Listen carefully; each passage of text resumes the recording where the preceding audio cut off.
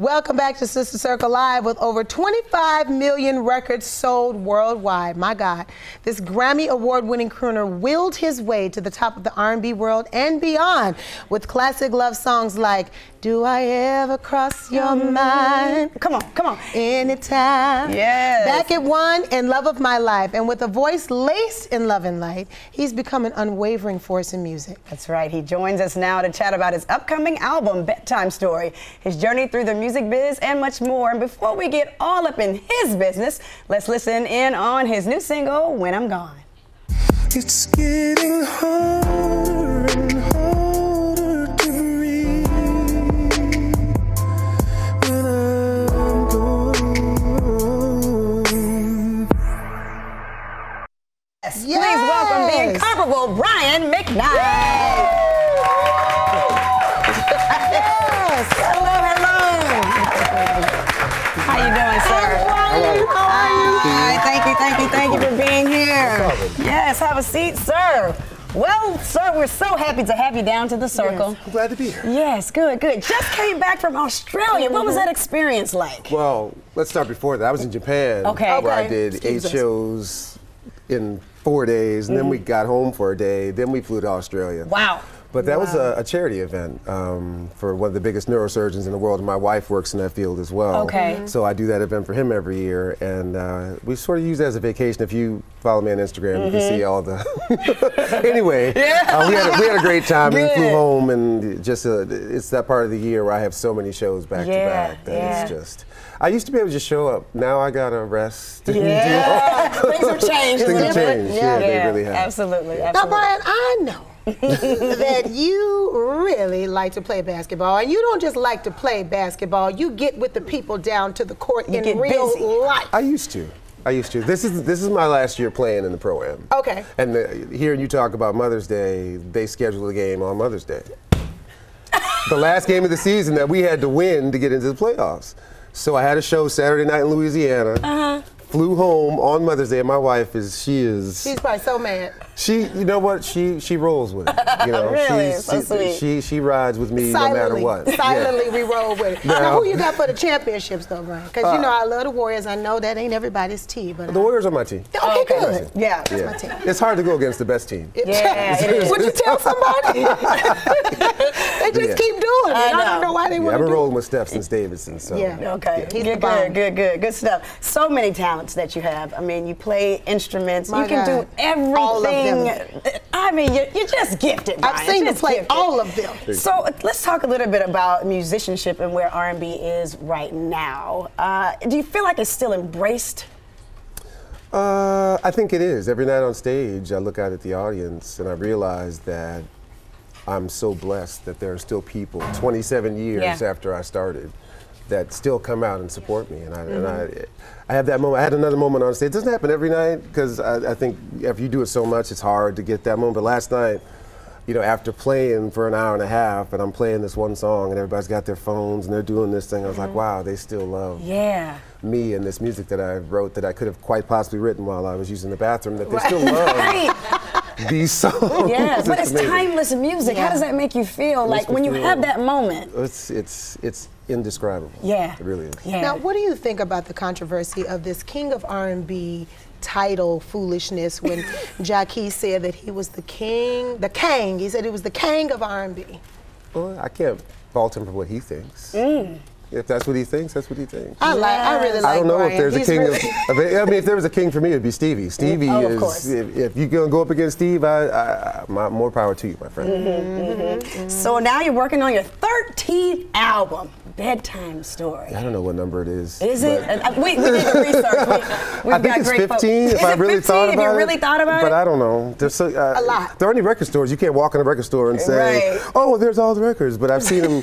I think before the show they show how many there are. I don't know. Yeah. I don't know. So when you go into writing a new album, what is your approach? Like, where are you mentally, and like, what do you pull from? You know what? I never stop writing, so I don't say, okay, I'm going to write a record now. There's something new is going to come in today. This one though is pointed because it's an entire record of lovemaking music. 60 minutes of lovemaking. 59. You might need 10. I don't know your situation. I don't know. I don't know, you know. But you said most people need 60. Most people, I'm giving you 60, so from beginning to end, right. you don't have to tell Alexa switch this or do that. You know, you can just let it play. Well, Brian, we're so happy you're here. We're also happy that you'll be staying with us a little longer. Make sure you check out Brian's new single, When I'm Gone. It's available on all digital platforms. And don't forget, the conversation continues at Sister Circle TV on all social media platforms. Welcome back to Sister Circle Live. We're back with the one and only Brian McKnight. Yes. Yes. Brian, now you are arguably one of my favorite songwriters of all time, especially the love song. I mean, what side of Brian will we see in this album, considering you've written so many love songs? How will you come from a different perspective? Well, the same perspective for the last 5 or 6 years. When I met my wife, it was the first time I ever knew that love really existed. And you know me a long time. I wrote from what I saw everybody else doing, and now I'm writing about me. She has been my inspiration. She has been, every single song I've written since the day we met has been about our life and our love. And this album is another reflection of our everyday life. When I'm Gone was about me on a plane to Japan, and she gets to go to about 80% of the concert. She's seen 600 shows in 5 years. Oh my gosh. And she couldn't be at that one, and that's where that song comes from. You know, we miss each other constantly. If we're gone for 5 seconds from each other, it's always, oh, I miss you already. It's like we still have that all the time. And it's seeing the real me that I finally can have real feelings. I have them for the first time in my life. It's like, what's this wet stuff? You know, so I'm giving you a portal into that. You're really in love. That's so fun. How does it feel to be, I mean, we thought you were vulnerable then, but now you're... Well, if you listen to the lyrics of all those other songs, they're very on the surface, very for the moment.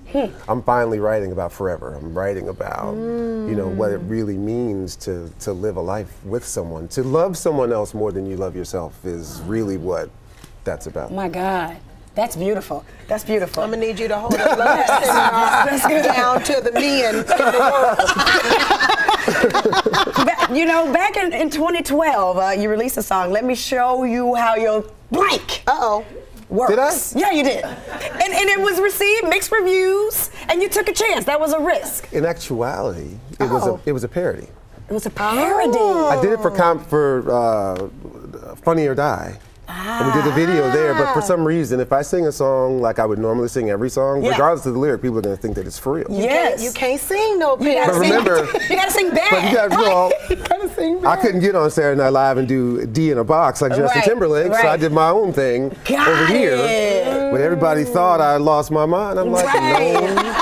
But I will say this, one of the most clever songs I've ever written in my life from the perspective of a woman's sexual toy that he's talking to her saying, you need to know yourself before you can expect somebody else to know you. Yeah. But they didn't take it that way. All they focused on was this part of the song. I tell people, listen to all the words before you. But anyway. Next time you do a parody, you got to sing it bad. Yeah, we couldn't get past the hook. The hook was real special. But the hook is 8 bars long, not 1 bar. Right, exactly. Speaking of hooks, you have been hooked with lots of amazing artists, big artists, Celine Dion being one of them, one of my most favorite singers.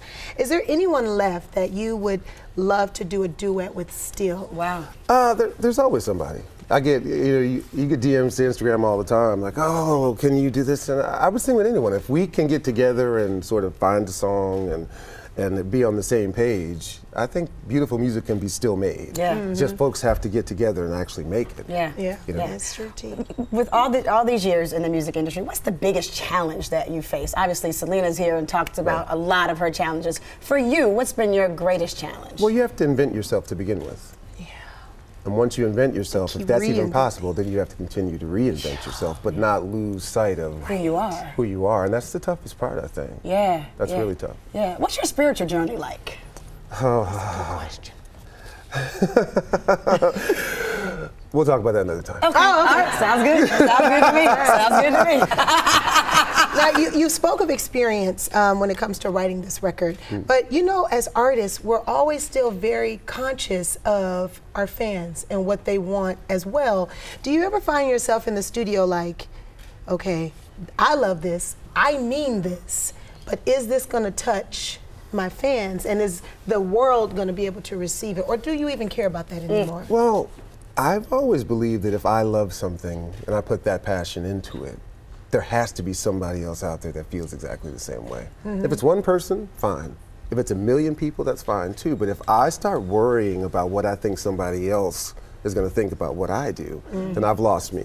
So I try to be an individual. I don't look at other records and say, oh man, I need to do that, I need to do that. I'm just like, how can Brian be Brian? That's what my mother taught me.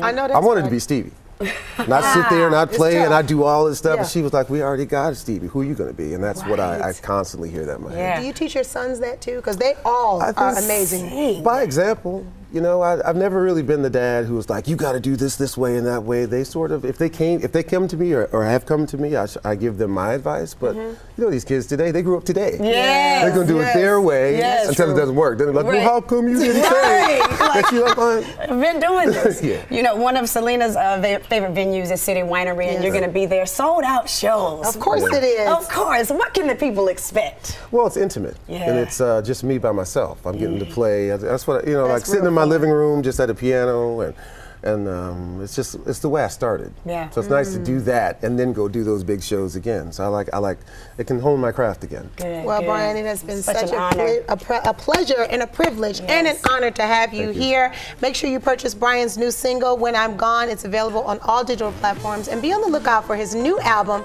Bedtime Stories.